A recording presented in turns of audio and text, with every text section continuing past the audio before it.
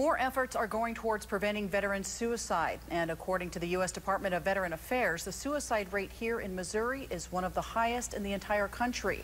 Reagan DeTrolio talked with multiple local veterans organizations. She joins us live now at one of them in Springfield. Reagan. Francis, I talked with veterans here at this VFW post that say there should have been more aid to veterans in crisis long ago, but they're happy it's getting attention now. Death that can be prevented is one too many. Veterans say this VFW post in Springfield is a safe haven. We've had people come in, husbands have committed suicide, and it's transitional. They can't readjust from military life back to civilian. And we had one case of that, then we had another veteran come in, just needed someone to talk to. U.S. Navy veteran Al Wagner has seen the need firsthand. They get down and nobody to turn to, then the only thing they look at is, why am I here?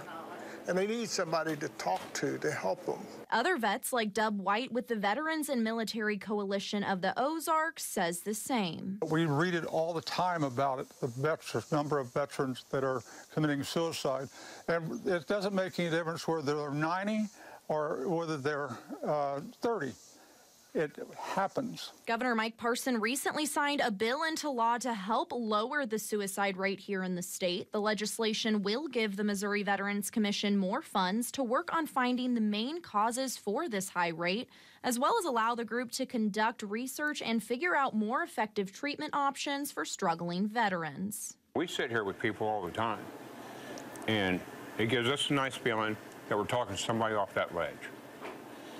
We've had guys in here before, been off their meds and stuff. We've helped them, got them straightened out, and got them back into life. And one of them, he's a life member here. He credits the post for saving his life. This post even holds a monthly support group called Give Vets Hope that mental health professionals accompany. Veterans sit around, we just talk. We have a talk stick. You don't get talking until you have the stick. And it does a lot of good. And soon the whole state will have more mental health support for all our veterans. Know your neighbor. If he was a veteran, get to know him. If you'd like to learn more about that support group, Give Vets Hope, we have that information at this story on our website. But for now, live in Springfield, I'm Reagan DeTrolio, KY3 News. Thanks so much, Reagan.